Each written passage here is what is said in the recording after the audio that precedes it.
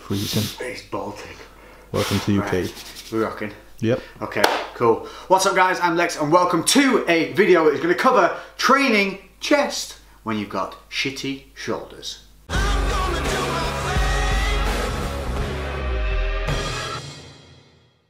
Okay, so I'm going to stop saying okay for every sentence. That's going to be the goal of this video. I'm just going to roll into sentences.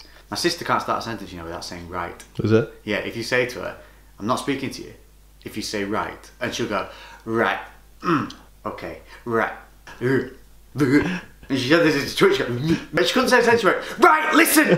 So, right. I put up on Twitter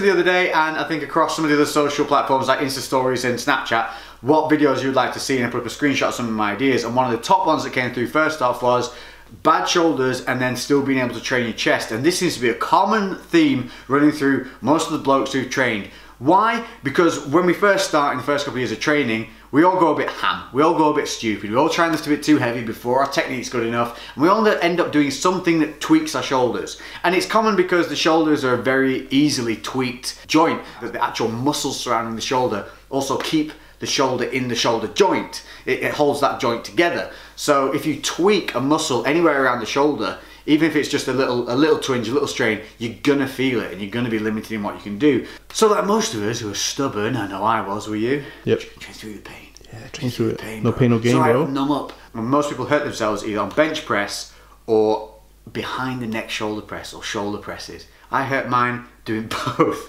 So I first started doing the bench and that was just a grinder. That wasn't an acute injury. That was like just over time the shoulder got a bit more painful, I didn't listen to it. I pushed through, and what that meant was I created an impingement in the shoulder. By that I mean the area that was hurting the shoulder was then being compensated for by, say, the trap coming a little bit more to take in and stabilise the shoulder. And what that does is it shifts you out of alignment and out of balance, and over time that gets worse and worse and worse, and it ends up being impingement issues, and you have to rehabilitate and you have to reset and restructure. So today we're going to take you through warm-ups, being ready, and giving you some alternate exercises that you can do in the meantime while you rehabilitate, and then you can get back to, maybe if you enjoyed doing those bench presses, get back to proper bench pressing with some weight to improve strength. Remember, muscle stimulus is all just about the mind to muscle connection, the contraction and overload. And overload doesn't have to come from masses and masses of weight.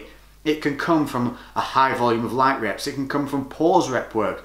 Overload is overload to the muscle. It will respond. Now, if you're looking specifically for strength, yes, you're going to have to lift heavier weight. But if that's not your concern, like it's not my concern, I'm not a power lifter, then we can still grow the muscle. We can still stimulate the muscle utilizing different forms of overload, which we will cover in this video chosen by you. What else are we going to cover in this video? Physique update, little one. Well, little one. So if you follow my Instagram, you'll know that I have a hashtag InstaLex, and it's because I'm trying to get across that when you see that picture on Instagram of me, if I've been working out or I'm in like a certain state of looking awesome, that it's InstaLex. It's that moment. It's an acute moment in time. It doesn't last, and I always try and get this across. So today what I want to show you when we go into the gym is the physique before we start, and then show the physique after. So in line with that, I'm going to show you what I take before I go to the gym, but I want you to know so that, you know, transparency. So yeah, on with that. Fast pan now. There's going to be a pre-workout. I'm taking a vitamin and I'm taking a creatine. We've got the PSI in here. This is vasodilation, pump, no stims, RPM, no pump, focus and stims. So we'll be taking a scoop of the RPM, a scoop of the PSI. And when we start training and the blood flows, that'll kick in, helps fill me out. Now the vitamins, these are just a good male vitamin standard. Look on the back of them, make sure they've got in zinc, selenium and a good vitamin B complex in there. If they haven't got those, then it's usually a crappy mix. Creatine. This is the micronized version, this is the Crea 8. So you know now it's all the HP stuff. Link in the description, you get 10% off with Lex 10. Give them a go if you want to. Use Lex 10, always helps me out. Cheers, mate.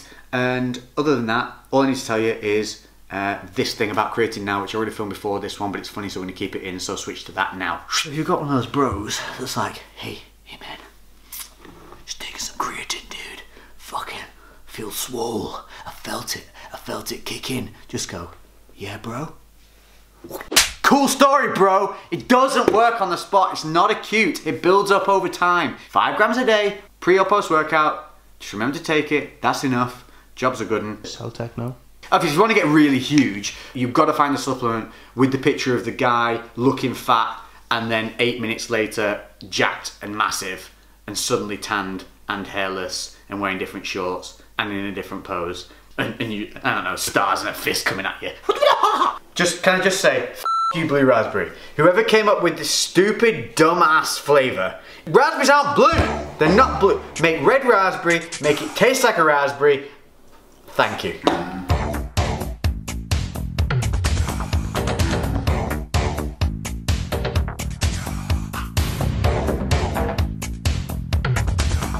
I like to call this releasing the Kraken. Insert camera shake on that bit there, yeah? Okay. Gains. What a man. Oh, what a man. Okay, so we're in the gym and it is fucking freezing. Chat moves, footwork, Jay. In all British gyms, for like 10 minutes everyone comes in and just river dances to get warm. Check out my really cool keyring.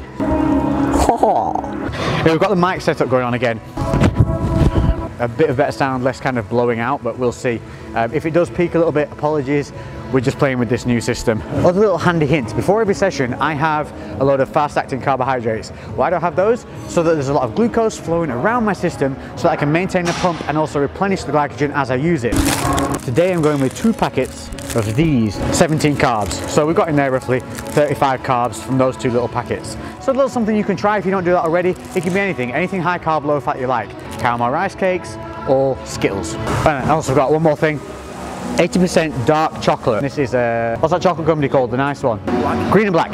No, is that right? The high cocoa content dark chocolate actually helps reduce the onset of fatigue. 10 grams before your training. It can actually help your performance, and you get to eat chocolate and say health. Do you know that bros wouldn't be able to do this? Chocolate? Chocolate? You're gonna get fat. I'm like, well, cool story, bro. Right, okay, and let's go through mobility now whilst I'm chewing cookies. Because it's boring and you don't want to watch me do mobility exercises. You probably don't want to hear me eat either. If you're dealing with any kind of issue, or just generally anyway, you should be doing this, and that is big flashy title, mobility. Just so they pay attention. Did that help you pay attention? Good. There is a video I've already covered on this. Link for it will be in the description. I'll put the link in there for the posture one and the warm-up one, but we'll quickly scan through it now. Have your arm up against something so that you're able to maintain elbow contact, and from there, rib cage down, but chest up, and you're literally gonna just move your hand away from the wall, keeping the elbow where it is. And you can see it's just that little bit of motion. But this helps with the mobility and flexibility of the shoulder, and over time you'll be able to go a little further back. Your chest will want to raise and lift like that because it's trying to compensate. It's trying to not let the shoulder have to move. You have to pin that upper body down and just think about rotating at the shoulder joint. Number 2, taking a light dumbbell, anywhere between like 2 and 4 kilogram dumbbell, really light, super light. You want to hold the dumbbell with your thumb facing up. Bring the arm right through this range of motion. As you get to here, your chest is going to want to pop. Same thing again, don't let it. Keep it down and right all the way through, up to the top and then back down. And this is just your reps like this. Thinking about just rotating at the shoulder joint only. Another really simple one with the dumbbell is to take something a little bit heavier, say about 10 kilograms, and all you're going to do, hold the dumbbell like this, you're going to rotate it out, stop, thinking about rotating just at the shoulder joint, and then back. You're going to do this like 10-15 times, and then you're going to do it the other way, rotate it in, stop, and back. And this is really helping to warm up all the rotator cuff, elbow in line with the shoulder, and you rotate up again, not letting that body pop. But a lot of times this will hurt, this will aggravate the issue, but people think it's a rehab movement, so they go through it continually, regardless. Don't do it. If it hurts, don't do it. You can do that same rehab movement on a cable, keeping the cables here. You're going to take the handle and just rotate out like that, pinning your elbow into your body. Or if that hurts, simply grab the cable in the hand and step away, pulling the stack like that, and then just hold. And it's like an isometric hold, and then step back in, let the stack reconnect so it takes the load off, and then step back out, just holding it 10 seconds at a time. Super simple, super easy, really, really effective. The final one, and this is a 0 weight one, so you can actually do this anywhere. You can do it a couple of times a day, which is something we want to do. Hands behind your back. You're going to bring them up here. You're going to come out to the side here. As you come up, you turn your palms up to the ceiling and over to the top, and you literally just rep like this. And it's really, really simple. Really, really useful. Now let's crack on with the workout. Spin. Right, the sound is definitely on now. For the second time, I'm going to go through the entirety of the bench press because we just recorded 15 minutes with no sound. But hey ho, woosah, shit happens, we're moving on. So the culprit of most people's shoulder impingement, including mine, the originator of it, this bad boy. the bench press. Now I've done an entire video on bench press and it will be linked in the description below, and it takes you through everything you need to know about setting up the bench press, and it was from when I was learning to do it and everything that I had to be taught from basically a beginner level to getting that bench developed. So check that video out, link in the description, that'll take you through everything, but I will go through the basics now because we're going to be taking the chest workout onto dumbbells, stabilized machines, some cable work, and then a free body weight with the dips, and those are things I'm going to cover today. So you'll have 5 exercises that you'll be able to take and adapt into your routine. I don't do chest days, I do high frequency training, which means I train everything twice a week, but I'll train 3 body parts at a time. So today I'm just going to train chest just for you to film this video, but normally I would do 2 exercises on chest plus 2 other body parts of 2 exercises, 5 sets per body part, and I would do roughly between 8 to 12 rep ranges as a standard. On the normal days I would do a compound and then an isolation or stabilized movement, and I would do those 2 on one day, then I'd do 2 different movements on the next day, which will be around about 72 hours later. Moving on, whenever you're lifting with chest and you're lying down on something, you always want to be driving through your heels. What happens is a lot of people, they'll have their feet out of alignment, so you'll have one foot in front of the other. This is really common. This is something you have to get out of your head. You have to start training your body to be balanced, symmetrical.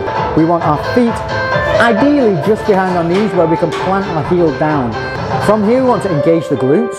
Why? Once we engage the glutes, that's going to help stabilize our hips and stop them shifting from left to right or up and down. So from the waist up, what we need to be concentrating on, we need an arch in our lower back, but not so excessive that you're releasing your abs. You're just going to lightly keep the abs nice and contracted. You're not going to breathe in heavy, but from here we're going to roll the shoulders back and keep them back. This is going to allow us to engage our lats. Yes, your back has to be engaged whenever you're lifting with chest. By engaging the lats and tensing the back, we're going to help stabilize the shoulders, which is our main goal here. So it's vitally important that you get used to catching yourself, releasing. The point of release that most people are going to make is here, at the base of the movement. So you come down nice and tight, everything's locked in, and at the base of the movement, people then release to then reset to drive back up. The whole motion has to be one, with the body kept in tune throughout the entire rep. So you're going to come down, stop, a conscious stop, and go. That's going to stop you doing a recoil bounce rep, which again is another very easy way of making yourself release your posture. What we don't want is pronation, which is where the shoulder is able to move forward. The shoulder needs to be able to get back throughout the movement. That's going to be aided by consciously contracting the scapula, but also locking in the back. At this position, most people have the elbows out, and as they come down, the elbows will go wide. That's what we want to avoid. That's going to put a lot of stress on that shoulder. What we want to do before we start is roll those elbows in. As we roll those elbows in, you'll be able to feel that you can contract that back. So we have our feet planted, glutes engaged, arch in our lower back. Then as we roll our elbows in, we're able to contract the lats. And you should be able to then feel the shoulders be pulled and retracted as we come down throughout the motion. Maintain, maintain. And now this is the point where a lot of people, as they drive up, the elbows will splay and they'll press like this. So you end up with a scooped movement that looks like that. Keeping it here contracted, back contracted, and then we're going to drive up through the elbows. See how the shoulder has not shifted position. What you'll see a lot at this point is the chest will dip, shoulders will come forward, and people press like this. And this load now is not on the chest, it's on the shoulders, and that's often where, when the weight is too heavy, we get a pop and shit breaks. So, talking about flat bench, which is where we're going to start, a lot of people will have the bench like this, flat. Put it one single notch up like that. This is still going to give you all of that same stimulation as a flat bench will do. So just by this simple little trick here, you can also take a lot of load off the shoulders, which again might just be enough to help you guys move forward with the training you're already doing. So the flat bench press, but obviously one up from being flat. This is going to be a medium to heavy exercise, but if you have real shoulder problems, you're able to use a lighter weight on this. You can use pause reps, and that means at the negative of the motion, just pause, count 1, 2, and then drive through the positive. You're going to get that overload, you're going to get the same stimulus, but by taking the weight down, you're also going to reduce that chance of it actually hurting your shoulder. A couple of little handy hints and tweaks that should be able to help reduce, again, the stress on the shoulder and help you maintain a good focus on the chest. Point number 1, have the dumbbells up on your legs and kick them back using your legs. That way you're not stressing the shoulder, getting the weight back into position. As you lie back, kick it up with the leg. 1, 2. I've used 0 shoulder stress to get the weights here. What I want to avoid doing is this, coming in and turning them straight out. Your shoulders are not going to be ready for that movement. It's going to put a lot of stress on the shoulder joint very quickly, and that again can just cause these little twings and impingements and pains. Okay, so we're in position. Feet set, glutes set, back is arched, lats are engaged, I'm rolling my elbows in. Now, the pain most people will feel is when they turn the dumbbells out here. This will immediately stress the shoulders. So what we're going to do, we're going to turn the dumbbells in ever so slightly. So from flat, just that, 2 inches, turning that back end of the dumbbell inward. So what you're looking for with the hand is just a rotation at the wrist, from there to there, that's it. And you should immediately feel the stress from the shoulder be relieved. This is going to help us twofold. It's going to help us bring the elbows in a little bit tighter, which is going to bring the triceps a little bit more into play, but they're going to help stabilize, which means the shoulder's going to be doing less stabilization. So again, that's going to help reduce any feeling of pain and issues that you have there, and also help you maintain stabilizing the shoulder joint mentally. So then we can improve with that shoulder stabilization and develop the stabilizer muscles that are around the shoulder to help it grow into heavier weights over time. There's also another little thing you need to do here once you've rolled that dumbbell in. So once the dumbbell's rolled in, what you're going to do is angle the back head of the dumbbell weight up towards the ceiling. Maybe ½ an inch movement from here to here. This is what you'll see a lot of people do. And as they get to the top of the rep, you'll see the dumbbells do this. This now means that the focus of the weights is moving away from the body, because we're angling the weights away from the body. What we want is to keep that back head of the dumbbell slightly angled up towards the ceiling, inner head of the dumbbell towards the chest, and this is going to help keep the focus on the chest, off the shoulders, and into the body where we're able to stabilize. So avoid this, maintain this. On the negative, I'm keeping my elbows rolled in, keeping the back tense. At the base, I stop, and then I drive back through the feet, keeping those elbows rolled in. And it's a real nice, smooth drive. And the good point of stopping is where the dumbbells kind of just come alongside the chest and then drive back up. What we want to avoid is coming all the way down here, past the chest, and overstretching. This is really, really not good for the shoulders. What it's actually doing is stressing all the ligaments and tendons that connect the shoulder through into the chest, and it's an absolutely unnecessary part of the movement that we include because we think it feels like it's engaging more. The reality of it is the load is coming off the chest onto ligaments, tendons, and the shoulder, and doing more harm than good. Okay, so now it's cold, we're in the gym. I haven't really done anything other than show you those motions. I've done no real warm-ups, I've done no real sets. I just want to show you, I know we said a physique update, but more a physique adaptation. I like to get it across to you guys that what you see on a lot of the times when you see these high-end edits and you see good pictures of us, that's us at our best. So I want to show you how the body will change from now until the end of this workout. So this is me cold. This is me. I know obviously we can't do too much because there's a lot of people around. I'm not going to strip down, but you'll be able to see how I'm looking at the moment. I'm not looking too bad, obviously. I'm in decent shape all year round. You can see there's no real veins popping. I look okay. Look alright, not too bad. Not too shabby. Not too shabby, you know. So we'll just see how all this fills and pops and just looks fuller by the end of the workout, which will be the point where we all got our Insta pictures. Bitch, be on. All up, bitches. All up, bitches. All up, bitches. So we got one exercise down, and already you should be able to see how much fuller, a little bit crazier the physique looks. By the time you get going and veins are moving, blood's pumping, whoo, that's the flat done. Now we're going to move on to an incline dumbbell press. A normal incline will probably be about 2 up there. So we're talking like a 45-degree angle, something like that. Here's a little trick that I found helped. You put it 1 up from where you're used to putting it on the incline. So it looks crazy high to start with, but we're going to adapt the body position a little bit. We're going to angle the seat at the bottom. Because of the angle of the bench, it's going to want to shift your ass along the seat as you drive down. So if we angle that bottom seat, what we're stopping is any movement from our hip area. So a normal setup would be to lie back, engage the shoulders, and start pressing from here. But we're going to do something a little bit different. As we set our shoulders, what I want you to do is scoot your hips forward a little bit and sink your shoulders down on the bench. Now you're going to drive with your heels and push your hips back, leaving your shoulders where they are. So you can see what that does is it creates an arch in my lower back, but it also tabletops my chest. So you can see it's a difference from this body position to this body position. And this does 2 things. It helps me keep the shoulders retracted simply by pinning it with my body weight. But also it raises the level of my chest, which puts my shoulders then behind my chest. So I'm able to stabilize this movement way easier than if my chest and shoulders were on the same level. And the ability to dip my chest is near enough impossible because of the way I've got my body positioned. So, quick recap. Feet planted, scoot your hips forward a little bit. Sit your shoulders deep on the bench, then drive your hips back, leaving your shoulders where they are. We're going to use the hammer grip. By bringing the weight into that hammer grip, we bring it to a really natural position for the body. From here, as we're going to extend up, but we're only going to extend to probably around about here. So what we're not getting is a full extension with the arms, which also means we're keeping a lot of stress off the shoulders. Yes, this is kind of a partial movement in terms of extension of the arm, but focus on the chest remains really high if you get this right. It does take a little bit of practice and it takes a lot of negative control. The way this exercise works is more to do with the stop and start point than the full extension, because it's a stop and start point where you're going to maintain a lot of the load. The chest is already working before you even start that positive motion. This is going to be more of a light to medium weight when you start doing it, but once you get it dialed in, you can get relatively heavy, but it tends to be a little less heavier than the flat bench. Sit down, be humble. Sit down, be humble. Sit down, be humble. Sit down. Flat is going to be a heavy press.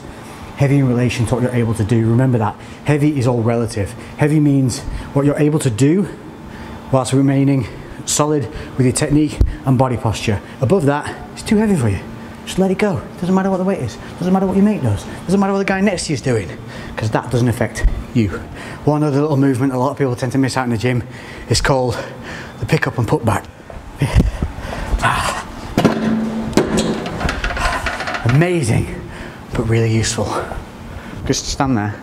Yeah, keep going, keep going, keep going. Look where the front foot is of this machine, and then look where this foot closest to me is. See how off-centered that is? But the wall over there is obviously what you're going to be looking at. So you will be pressing towards the wall, even though the machine is angled off over there. This is another way that you can get an impingement or a problem or an injury or a leading side without knowing it. So always make sure the machines are angled straight parallel to whatever it is you're looking at, which often means getting a little bit down and dirty. Plate loaded seated press here, but this one may be a stack press that you have. This one works single arms at a time. By that I mean, if you lift the right arm, the left arm stays where it is. They're not interlinked. If you have these and they work single arms, that's the best option. If you only have the ones that move as a single unit, then, you know, so be it. The rules that I'll give you for this will still apply, but if you can, use the single arms. First things first, seat height. You need to be at the right level to make sure you're not stressing the shoulders. A lot of people here will have it too low. Will do is have it around about here. You see when I press out, look how high that is in comparison to my chest. I want my hand to be almost just a little bit below my nipple when I pick that up. So now when it's pressed out, you can see slightly on a line or just below the nipple with the little finger. If your handles are a little straighter, try and have them just below the nipples. Hashtag nipples. Now, getting into the machine and pressing. Start right, finish right. I say it in every video, but it's very true. Here's what I don't want to be doing. One arm, lifting that up, then reaching around, stressing the shoulder to then get that one up. Look how awkward that movement was. And then putting it down, this horrible thing that people do. Here's how we get around it. You're gonna lever the weights out at the same time. It's a little bit like this. Hands on the top, and I'm gonna roll the hands around as I sit down. And it uses your body weight to shift the weights out, and at the same time, you can keep your shoulders down and back where they need to be through the entire motion. We're in, shoulders back and retracted, abs engaged, and then sit down and bam. And now I'm in. And you see I'm relatively relaxed. I've got no stress on my shoulders here. Next up, we set from the feet, we squeeze the glutes. Head back on everything, head back on everything. Maintain that same posture we talked about before. Chest up, shoulders back, back, contracted. Drive through, stop, don't overextend, don't dip, don't bring the shoulders forward. And that's it, it's exactly the same movement, but the big thing on these is the negative errors people make. Is as the weight comes down, they don't keep releasing at the elbow. What they'll do is they'll come down and release at the shoulders. See how my shoulders have now raised? And we end up with this scoop motion that you see people do, especially when they start putting too much weight on. If you can't control the weight down, keeping the shoulders down and letting the elbows go back and down before driving out, then the weight is simply too heavy. Do not allow this scoop action to happen. You are destabilizing and restabilizing the shoulders with a loaded weight on them. It's super dangerous and really easy to just make something go pop. Stabilized machines are good because they do help take some of the stress off the shoulders, especially if they're pre-exhausted from doing some free dumbbell work. This is where these really come into play. What I wouldn't want to try and do is become dependent on using stabilized machines, because then you're never going to rehabilitate the issue. Finding out what you can do that's kind of free weight, then balance that with the stabilized motions so that that stabilization, the mind to muscle, body posture and everything is constantly being improved until the muscle's fully healed. With that said, let's get to work. Bring that ass. Go!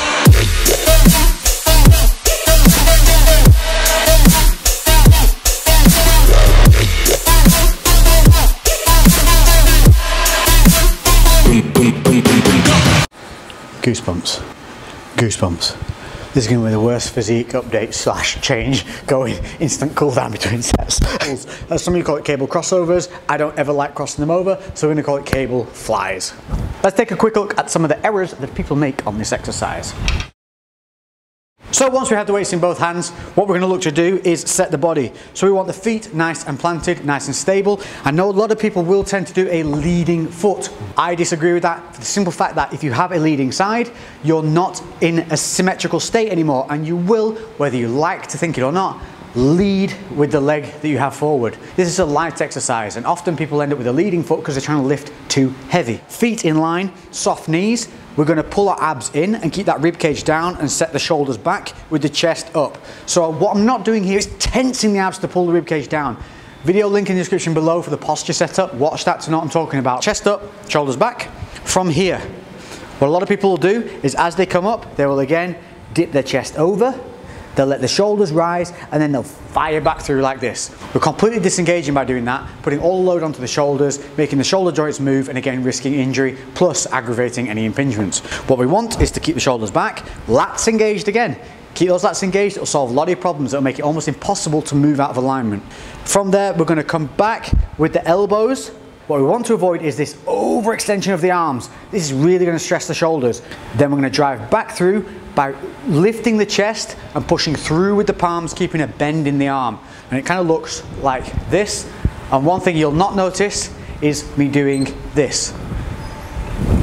Bringing my traps in, letting the shoulders rise. There's a lot of things you'll see.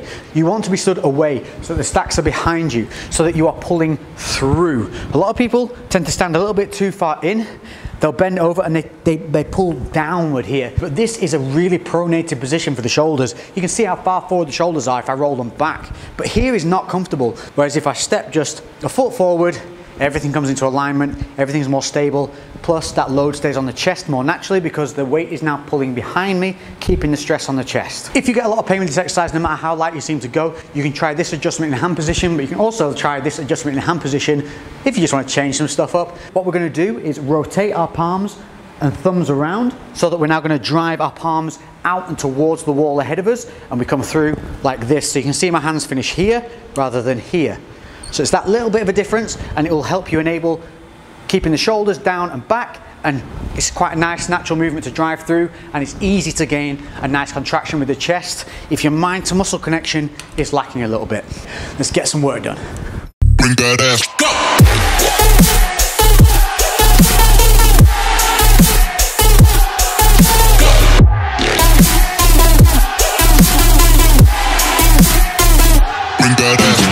So there you go, 4 exercises you can take immediately, drop them into your routine, hopefully they'll feel better for you. But I didn't want to finish there. I want to give you one more bodyweight exercise, and that is going to be the dips. If we ever have anything with shoulder issues, we want to stay as compact as we can to help stabilize that shoulder joint. So with this, I will want to come in a little bit deeper so that the hands stay closer to the body. So once up, what a lot of people will do from this position is they will kick the legs back and tilt the body forward. And then they'll come down super deep, and then drive all the way back up like this. Coming down super deep is no different to going too deep with the weights. It's overstretching the shoulder, it's unnecessary. Tilting that body forward, think about where you're displacing your weight. By kicking your legs up and forward, you're basically throwing your body weight this direction. So the only thing that's going to have to work hard there is the shoulders to stop the body from tipping forward. We can create that same upper body angle without stressing the shoulders with one simple trick, and it's this. Up in position here, rather than kicking your feet back, you're going to put your feet forward. Now we have our forward body angle, we're going to keep our shoulders back. Now we're able to dip down, and the load maintained through the chest, and and we're going to drive back up. It's as simple as this. Give it a go. Make sure that you are concentrating on the same factors we talked about before. Shoulders back, scapula engaged, core engaged, feet forward, elbows rolled. So not out, rolled. Then we're going to come down from the elbow, not allowing the shoulder joint to move, and then drive back up in a nice, controlled manner. Hopefully that is everything that you will need to put some good chest workouts back into your routine. Also help rehabilitate that shoulder. Make sure you're doing the mobility. Make sure you're doing your stretches. If it is really bad, make sure that you go and see a professional. Stop spending money on unnecessary accessories, nonsense that you don't need. If there's something wrong with your body, invest in it. Go and talk to a professional. See where the impingement issues lie, because often we'll get referred pain. You may well be feeling shoulder pain at the front, and the issue lies at the back. That is very, very common, but you won't know unless you get someone to look at you. So, top tip for the day, listen to what I've just said with everything we've done, and seek out some professional help if you need it. Okay, it's like 4 degrees in here and I'm doing my best to show you the change in the body, but hopefully still you can see just the striations, veins, just how things start to pop that little bit more.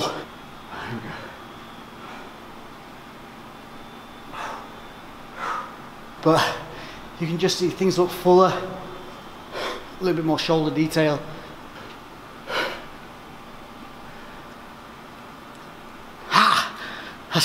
That's not all got in me, Jay. It's too cold.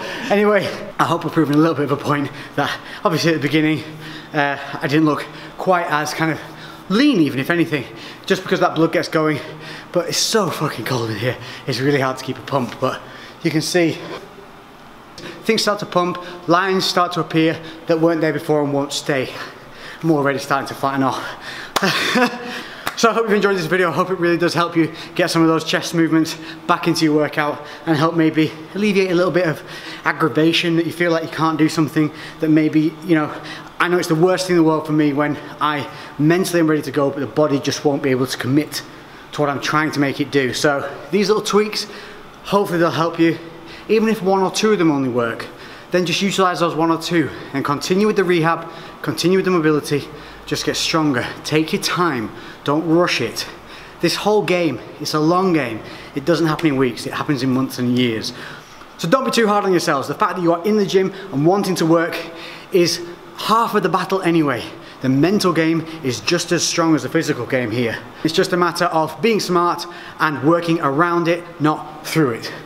If you've liked this video, don't forget to hit that thumbs up. Make sure you're hitting the notification bell to make sure you know when the videos are going up. I'm gonna have to repeat saying this, I'm bored of hearing it too, but if YouTube are gonna screw things up, I want to reduce the variables so I'm still getting information out to you guys. So stay tuned to the social medias that you'll see coming up here, because that's where I'm gonna post up video ideas and have you guys vote on which ones you want me to do, and that's how we will just continue to flow. You'll be expected to see at least 2 workout videos a week from this point on with 1 vlog, but I'm going to cover that more in a channel update as well as 2018 events that are going to be happening and some really cool stuff that's going down. And we'll cover that in an entire video which will be uploaded soon. Until then, I'm going to go put on about 8 layers and get a brew, get a good brew. A good brew with a sugar. Oh, that's right. Oh, sugar in your brew? You're crazy. Lex out.